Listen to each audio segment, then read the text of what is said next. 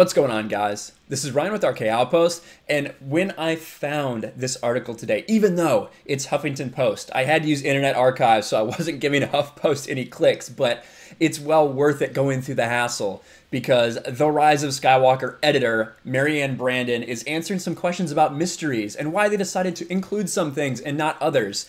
And when we get to the Emperor Palpatine stuff, it is laughable, her answer. But we'll get to it. Trust me, it's well worth it. Star Wars, The Rise of Skywalker editor reveals answers to major mysteries. Or maybe not. Warning, Star Wars spoilers below. Just when you thought you had all the Star Wars mysteries figured out, The Rise of Skywalker comes along, and now there is another and another and another.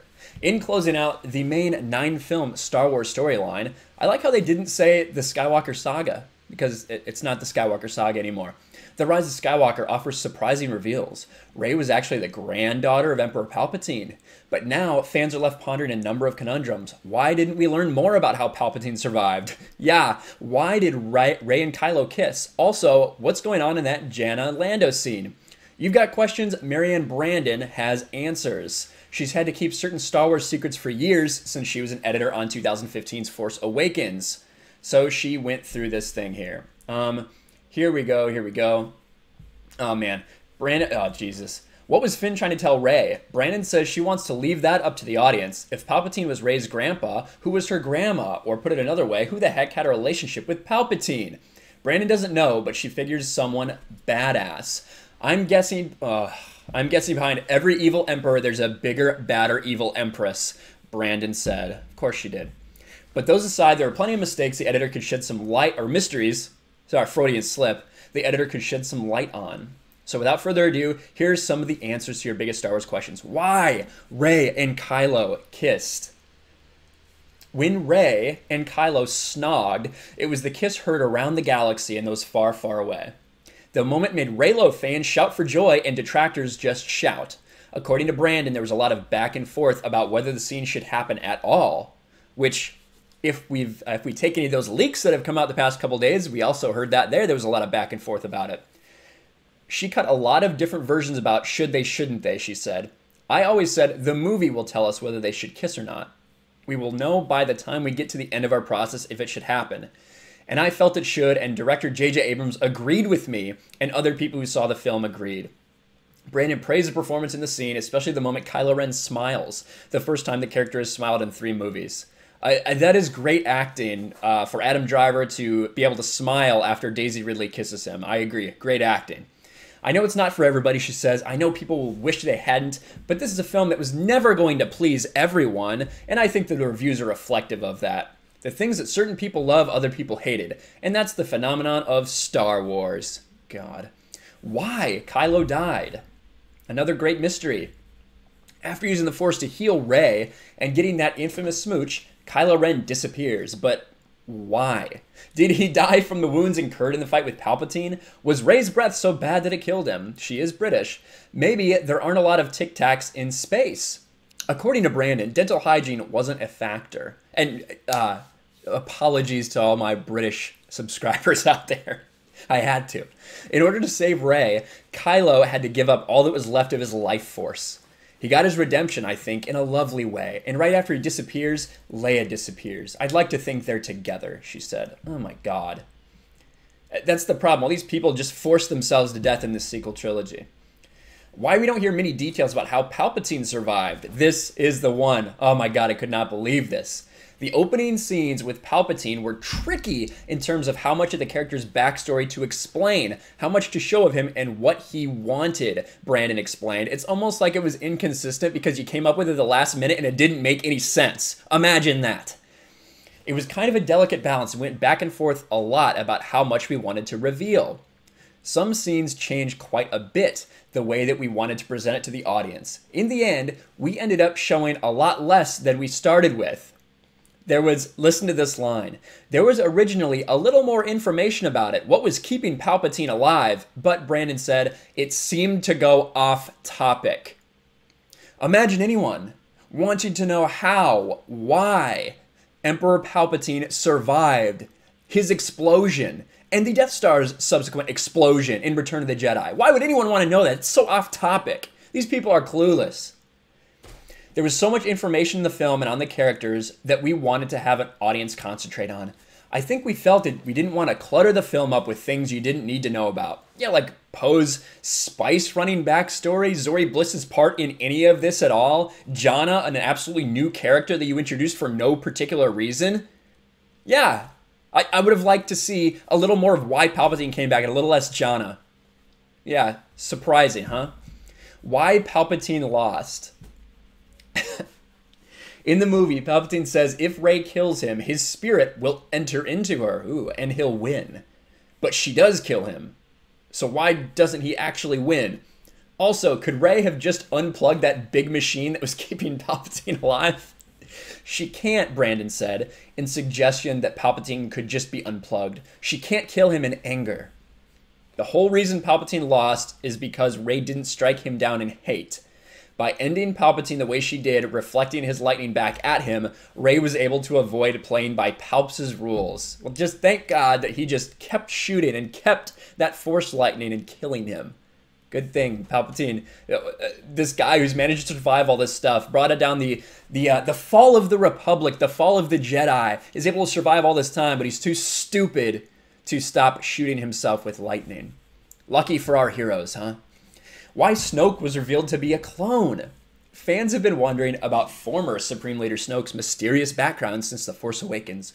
Where did he come from? Why does he look the way he does? Has he ever heard the word moisturizer? The Rise of Skywalker finally gives us some answers. A scene showing multiple Snokes held in glass containments seemed to suggest he was a clone used by the Emperor, which Brandon confirms. I just think that came up as a visual effect that we thought would be really fun for an audience, to create a visual that would tell the whole story. I believe that's successful. We didn't have to change a lot of dialogue. You just see one shot, and you kind of get it. I love stuff like that. We can just have a moment where you just get to see something in the background and you go, okay, I totally get that. We didn't have to change a lot of dialogue, so I wonder what that was. Maybe a plan that they had in place before he got killed off in The Last Jedi? I don't know. Maybe. Who knows? Why Rose didn't get a ton of screen time, and we've heard a lot of different things about this. The role of Rose Tico, Kelly Marie Tran, in The Rise of Skywalker is noticeably reduced from The Last Jedi, and that came down to Abrams choosing to tell a different story. There were a lot of characters in the film, again, all these new characters that you introduced. And because JJ wanted to make this film about a journey of the three main friends, and then Rey's conflict with Kylo Ren, it became very hard to service a lot more characters. She's an important character in the Resistance, and we tried very hard to show that in the film. All 76 seconds worth of her. Funny story, her sister got more screen time in The Last Jedi than Rose did in this movie. I was blown away when I heard that, but it's true. And I think we did. But the film just couldn't handle much more character stories.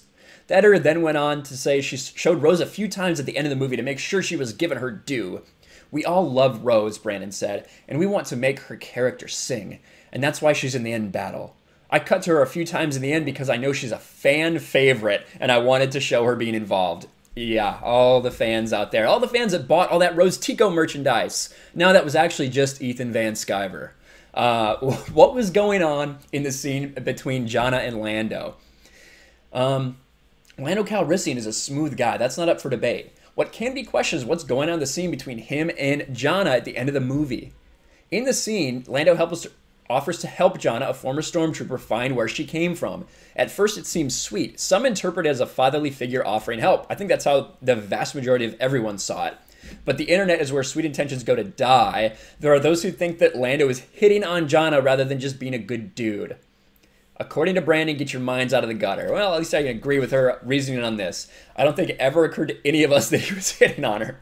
I think it was always fatherly, you know. Help you find your way home. Yeah, it never went that way. And based on all the leaks, we've heard that originally Lando was supposed to be your father. The visual dictionary doesn't quite confirm that. It does go a long way to hinting at it, but it doesn't confirm it.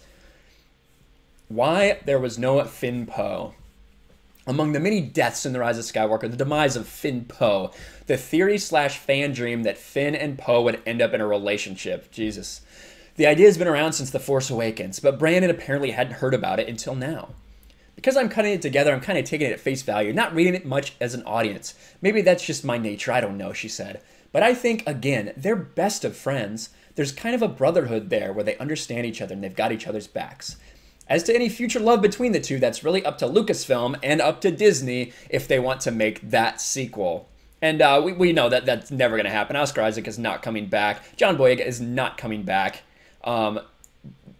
We'd heard that Oscar Isaac specifically blamed the Disney overlords for not allowing that to happen. That's what he said. That's come out in the leaks. That, again, who knows if those are true or not, but it does help confirm it. Absolutely insane interview, especially the Palpatine stuff. Why we don't hear details about how Palpatine survived? Because it seemed to go off topic.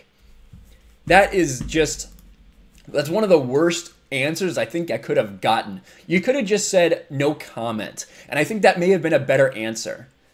That's what everyone wants to know. There was nobody at the end of Return of the Jedi that thought Palpatine was possibly coming back at all. We do have Dark Empire, the expanded universe story that was written in 1992 that does go in depth and explains how there are clones of Emperor Palpatine, that his body did in fact die, that there were clones that he was able to transfer his essence into, his spirit.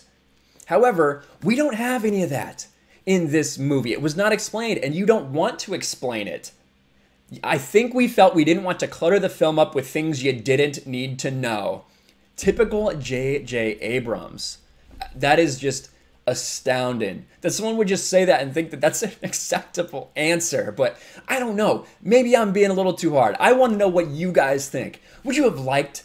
Listen, this movie's going to suck any explanation they come up with. But at least it could have gone better towards it. Like, if you had tried to explain that it was exactly that Dark Empire story, at least that'd be okay. Well, at least Anakin actually did kill Palpatine. His spirit was released, and somehow he's able to transfer his essence into another body. Listen, I could believe some of that. It might make it a little better. This movie is going to suck either way. But you have to do some explaining when you bring back a character like that. Maybe I'm out of my mind. You guys let me know in the comments section below. I want to hear your thoughts. Make sure you smash the like button, subscribe to the channel, ring the bell for notifications, share this ridiculous interview and this video out there, and I will talk to you guys later. Thanks for watching, everyone, and a huge shout out to my patrons. I appreciate you guys so much. Want to follow me on Twitter or Instagram? Check out the description below. You'll find links to my P.O. box and my Patreon as well. I'll talk to you guys later.